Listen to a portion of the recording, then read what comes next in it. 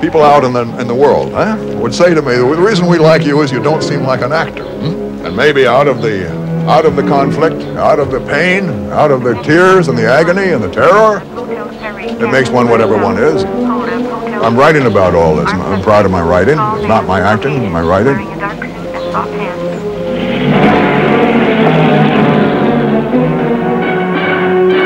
Sterling Hayden s'est éloigné à tout jamais de la baie de Sausalito que domine la maison où il vivait seul. Le cinéma avait pourtant fait mourir Sterling Hayden plus qu'à son tour, à commencer par Quand la ville dort, le film de John Huston, où il promenait sa silhouette de loser taciturne. Par la suite, il avait continué à imposer son personnage d'homme sans racines dans Johnny Guitar de Nicolas Ray et l'ultime razzia de Stanley Kubrick. On l'avait vu aussi dans Docteur Folamour de Kubrick toujours, Le Privé d'Altman et 1900 de Bertolucci. L'image de Sterling Hayden restera pour tous comme l'une des plus bouleversantes du cinéma américain.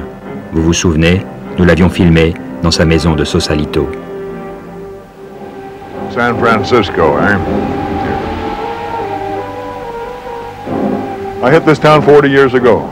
I came up from the city of the Angles. You're kind of far from Hollywood here, right? I think about as far as you can get, in a way, Sometimes when you get too far, you miss part of it. Here, I don't miss nothing. This satisfies me. This place,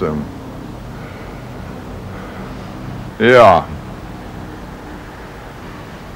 Do you have nothing but bad memories of Hollywood? No, I have some good memories. But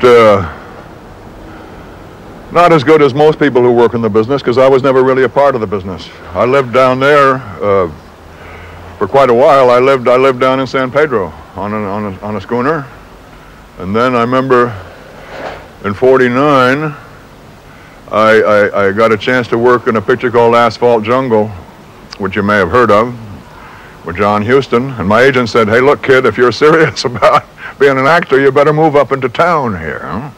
So I went up to Mandeville Canyon and rented a house. Marilyn Monroe lived there later.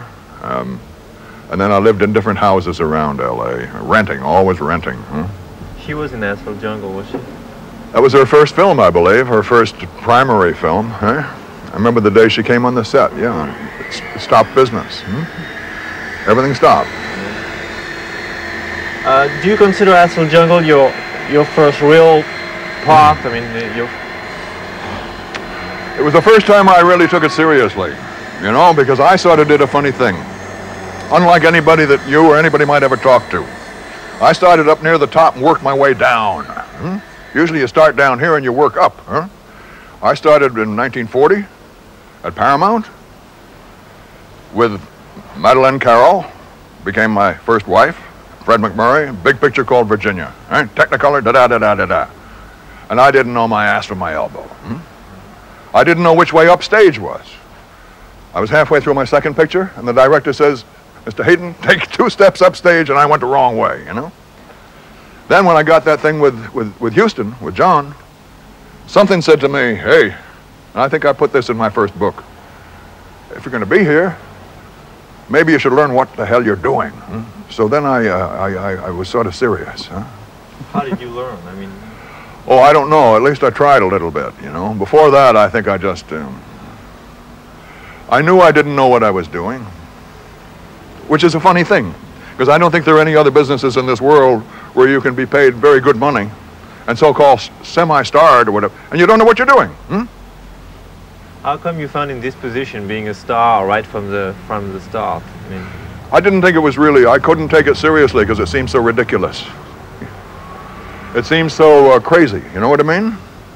I remember after that first picture,